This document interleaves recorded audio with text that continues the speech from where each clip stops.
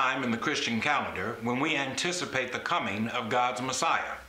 Isaiah prophetically announced Messiah's coming centuries before Jesus was born. The people who walked in darkness have seen a great light. For those who lived in a land of deep shadows, sunbursts of light. God's people were in a mess of their own making. But Isaiah tells his hearers that there is a better day ahead for those who place their hope in God. Hope is not always easy to maintain. But when we are in despair, the best thing we can do is remember God's promises. When God says something will happen, that's all the assurance we need.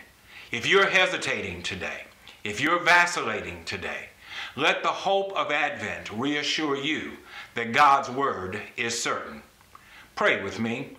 Thank you, Lord, that in times of darkness, you give us light in the gift of Jesus.